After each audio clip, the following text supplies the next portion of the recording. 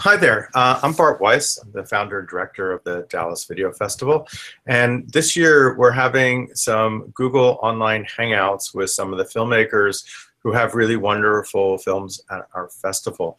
So it's a chance for you to get to meet our filmmakers. And today we have a filmmaker of a really lovely, special movie that we're showing, Flory's Flame, and Ellen is here to talk about the film. So Ellen, how are you doing? I'm doing great, thanks. Thanks for allowing me to be here. Yeah, it's fun. It is a lot of fun. So Ellen is not new to our video festival and environment. You had a film with us how many years ago? I think 2011, so 4 years ago. And Delicious Peace was, just an amazingly wonderful movie. It's a movie that has resonated very deeply with me. Do you want to describe it for our audience here? Yeah, sure.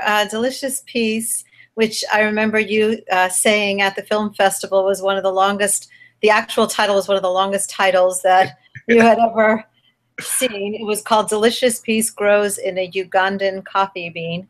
And it was about a cooperative of farmers who were Christian, Jewish, and Muslim and had historically been at odds with one another, who decided to form a coffee cooperative with the two goals of both economic development, but also developing more peaceful relationships between each other. And then they partnered with a fair trade coffee buyer in the United States, in Northern California, and by getting good wages for their coffee, actually life got better. And when life got better, it definitely improved their relationships. Yeah, I mean, it's kind of an amazing thing to see commerce really working to develop peaceful relationship with people who generally did not like each other. And it really did kind of show a path for hope, which is like an amazing thing in and of itself. But the thing that was really odd is, so, okay, I know this film very well. I watched it several times, and then I got this book in the mail. I teach Final Cut Pro 10, and so in one of the, there's like a DVD with some like sample files to show you how to do it. And my God, there's a scene from the movie in there. Exactly. They use that as their examples. So I assume you got paid nicely for that? Well, we made an arrangement with them. So before we start talking about the film, being a documentary filmmaker is a really hard thing to do to make a living. I think you found a nice balance in your life and in your work to make good films that are very human and also find a way to make a living and not teach, which is my path. So you want to talk about how you balance your life? Sure. We actually have two video production companies. One is nonprofit, through which we make documentaries, and the other is a corporate video production company. And our specialty there actually the private equity industry, investment industries. And so we work with private equity companies to showcase for their marketing purposes or investor relations purposes some of the companies that they hold. So actually, we love that work because, of course, it pays. I mean, they're clients, they expect to pay. But besides that, it's almost like doing little 3-minute documentaries on these small mom and pop companies around the world. So it's great. It's very similar in a way to making documentaries, except that they're short and there's very quick turnover, so we don't live with all the difficulties of production over a 3 or 4 year period of making a documentary. So let's talk about Flory's Flame. Where did you get the idea for this? When did you see her perform and realize that this was like an important story for you to spend 3 or 4 years working with? So actually, I had heard Flory first perform something like 20 years ago. Her daughter, Betty, lives in the town where I live in Montclair, New Jersey. Mhm. So Flory has been up here to perform over the years.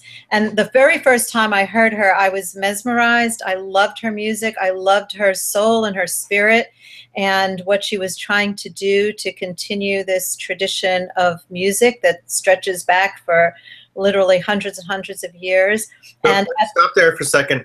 Mhm. Now that we're up to that, why don't you talk about this kind of music that she's trying to preserve, or she is preserving? Sure. So I'm sorry. So I'm sorry. It goes. This Google Hangout goes a little in and out of my computer. So sometimes I might step on you, and I don't mean to. No, it's okay. It's good. It's just a conversation. So go on. Yeah. Yeah. So basically, Flory Jagoda, whose maiden name was Flory Alteras, was part of a Sephardic family, meaning Judeo-Spanish family. So that stretched back to Spain for hundreds of years before 1492, which was the time of the Inquisition. So Jews lived very happily, very comfortably in Spain for hundreds and hundreds of years. And then the Inquisition came, which is when they had no choice but basically to give up their religion or leave or die. So Flory came from a family of minstrels forever, just going back generation after generation after generation. Incredibly talented musicians who composed their own music, who wrote their music, but of course in all the local traditions of Spain for all of that time. So when her family left Spain during the Inquisition, they carried their music with them. They carried their musical traditions with them. They carried the language of that.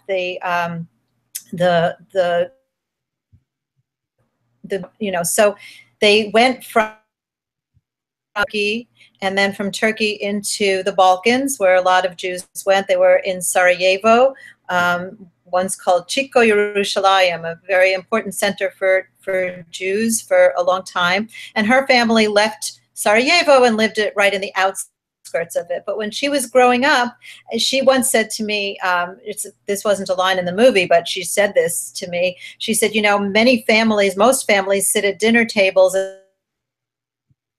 during the day. Our family sat at the dinner table and sang. So since she was a really little girl, she was imbibing the music, and she was incredibly naturally talented. It didn't take anything for her to really learn it. It was just, well. So she learned this music when she learned to walk and talk, essentially, and it became part of her. So music, and now it's she explains throughout the course of the documentary. Now she's the sole person left to continue that tradition. So that's been her objective, is to teach other people so that when she's gone, because she's now 92, or she will be in December, she wants to make sure that that music still continues to live on. And it's amazing to see her perform and to see this, the sort of music sort of continue on. Who knows when we're 92 how much we're going to be able to sort of accomplish. So what is the sort of challenges of working with a subject who is 92 years old or 90, and keeping them like going? I mean, she's got, she's wonderful, but I'm sure as a documentarian that's a kind of a challenge. Yeah, it's definitely a little challenge. I mean, she lives in Washington, D.C. We're from New Jersey, so that was really nice for us as compared to traveling to Uganda, for example, where every time something would arise, we had to go far away. So in many respects, whatever challenges there were here were very few compared to a lot of the long distance type of documentaries we've produced. Mm-hmm. But yeah, there were times we'd get down there. For instance, one time we went to interview her after a holiday. I don't remember if it was Hanukkah or Passover or a holiday that she'd made a huge party, and the whole family and her friends came, and because she still does that. She cooks like crazy. She has lots of people to the house, and always with a music kind of informal production performances going on. And then she's tired. And, you know, when you're 92, you're probably a lot more tired after a big party than you are when you're, you know, a lot younger than that. So True. Those were some of the challenges. We'd plan to go down on a day and she'd be exhausted. And so she, after an hour or 2 hours of interviewing, you know, she'd say, look, I'm just tired. So, you know, that was the biggest challenge. Overall, very few, I'd say. So in that case, do you just say, okay, we're done for today? Or you just say like, we'll just stay in DC for the day. Can we come back tomorrow? And, or do you just sort of like walk away? No, what we'd say is, okay, no problem. We'll stay here today, and, you know, let's see how you feel tomorrow. Yeah, that's definitely what we did. Is we do that on, you know, a few times, but not much. I would say for the most part. I mean, I think it's really hard to be interviewed also, and to know when you're being interviewed for a documentary, it's not like we'll hang out that we're having right now. You know, you look good. It's, you know, going to be played in front of a lot of people for a long time to come. You know, you're a little bit about it. So after a good 2 hours, she'd get really tired, which is understandable, I think. Mm-hmm. So we almost always went down for at least 2 days in a row. Oh, well, yeah, that's rather smart. Of course you'd want to do that. So talk about the performance that you shot along with the film, and what you were trying to do with that, and why that performance. Yeah, that was incredibly powerful and very, very, very exciting. So basically, Flory is a National Heritage Fellow, which is an honor given by the National Endowment of the Arts to very few artists each year. Very few. It's a very rare honor to be able to get, and Flory's gotten that. So to talk about being a musician is one thing. To show how you're a musician we always thought the documentary. She would need to be performing in a way that gave gravitas to these awards that she's received and the respect that she's had over the years, been officially recognized for, but also even other musicians have, you know, recognized her for. So we always knew that a key part of this documentary was going to have to be a major concert.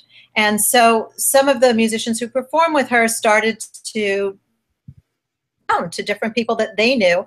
And the Library of Congress said, you know, we want to do this. You know, the Library of Congress has worked with her in the past. I mean, again, she's an NEA winner, you know, so all these things are very connected, and they felt that it would be a real honor for them to have Flory perform there. And of course, doing a concert in the halls of the Library of Congress, where again, very few musicians, some of the top musicians in the world have only performed, was documentary. Great honor for her, fantastic for the documentary. So she put together, or the folks who work with her put together a concert with 25 people on stage, different musicians who performed with her throughout her life. The Library of Congress hall where they had the concert was sold out. There were over 500 seats. And it was a very powerful and moving concert. We also had the ambassador and another person from the Embassy of Croatia, and also somebody from the Embassy of Bosnia. So, you know, and as I remember, one of the representatives from the government of Croatia said that he had been in the United States for quite a while, but had never felt so much like he was at home as he did that night. So what was the challenge of shooting in that space? How many cameras did you have? I mean, it's like you're doing this documentary, it's just a very personal thing, and then you have this very sort of public event that's like this one-time shot that you have to sort of, you know, really capture in a way. So what was your thinking and strategy going in, and what did you do to make that happen? Yeah, so that's a great question. So first of all, we were because they said that there are no more than 3 cameras that are allowed in here. Oh, So it's a relatively condensed space. So by putting cameras in a few different spots, like on the left and the right sides, we were taking up seats from people who could have been there. And for them, the focus was not on the documentary, it was on the concert. sure. So we weren't allowed to have more. So basically, we got a team together of folks in DC, you know, who this spot and like spots, and you know, and that's what we did. We got 3 different camera people in those different spots, and Kurt also had another camera and kind of walked around and tried to get some visuals from his shoulder. But for the most part, we were using 3 basic cameras. So what did you personally learn from spending time with this really, you know, just wonderful soul, a very, you know, inspiring character? And how has she changed your life? You know, Flory was through so much in her life. And I don't want to talk about the details of that because that's part of the story that I want everybody who's watching this to see. So, but it's a very powerful personal story of her life as well. And she was able to get through all of it by art, by music, by her love of those things, by her love of people, by never feeling this sense that bad overwhelms good, by always being optimistic and hopeful and passing that on. And that is such a beautiful, strong thing to hold on to, because as a result of all of that, she's been able to be so successful in doing something that one would think it's counterintuitive. I mean, to take music that goes back thousands of years and to be the only person in the world who can pass that on, and to be successful in doing that because you're so committed to it, because you love it so much, because you don't let other obstacles get in your way, is amazing. I mean, almost everyone that we talked to, because we talked to a lot of other people who've performed with her, they liked people around holiday season. You know, if you go into a Starbucks, if you're listening to the radio and they're playing holiday music and they insert a Jewish song or the litany of music that comes up, very frequently it's her song Ocho Candelicas. Nobody knows that was Flory's song. She's never cared about copywriting anything. What she cares about is having this stuff continue to live. And it is. And people don't even know that they have to, it's like row, row, row your boat. I mean, is that copyrighted? I think I could probably sing that and not have to worry about a copy or some other song that's really old. But the point is with hers, there is no copyright because it has to live on. And it is. Yeah.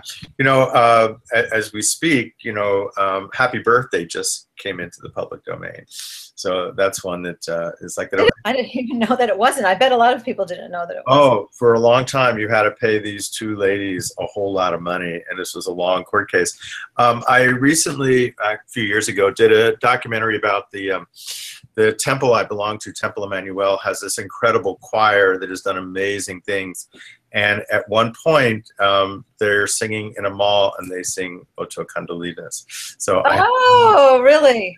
So I have that footage if you'd like to see it at some point. It's actually very... Yeah, that would be really interesting. Yes, I would really like to see it. I mean, you know, it's funny because this film played last year in the Jerusalem Film Festival. Yes, a wonderful festival, an absolutely wonderful place to be at a festival. Yes, how great. Yeah, we weren't there for it, but a good friend of mine went, and she videoed, you know, with her iPhone, she videotaped. Before the film started, there was a woman in the audience who got on stage and started performing some of Flory's songs. You know, so people who know this kind of music know it. They just know it and they love it and they perform it, you know. So it was really kind of exciting to see here was a random person who knew the music and was performing. Oh, that's really kind of wonderful. Well, This was really kind of great. I think everybody will understand and like be more anxious and wonderful and excited to come out and see the film. Is there anything else you wanna talk about the film that we didn't talk about that you think somebody should absolutely know before they see the film?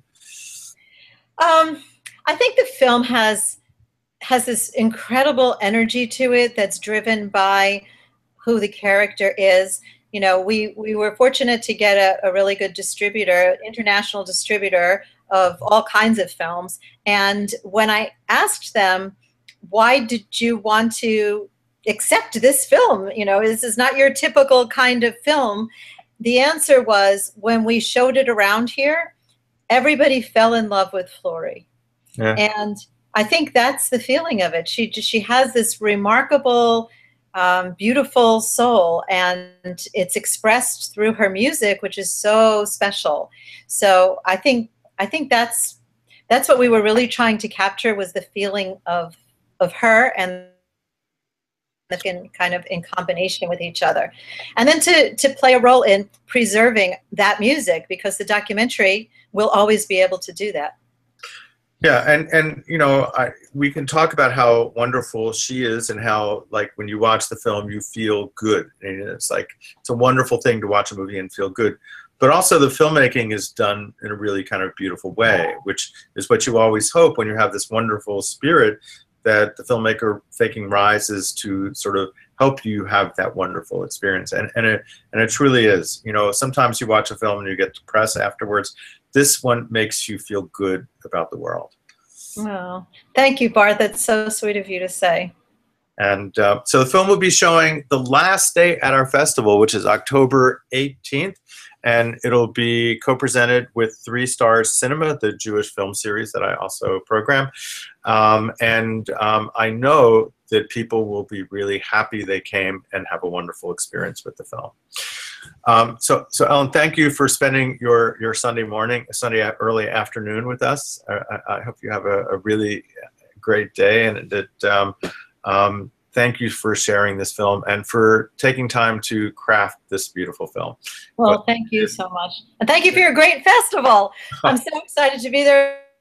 Yeah, it's going to be great. It'll be first. I'm hopeful we'll be able to be there. At least one, I'm going to be a part of it. I hope you can. We have some other really wonderful things that I think you will just really enjoy. Thanks so much, and we'll see you soon.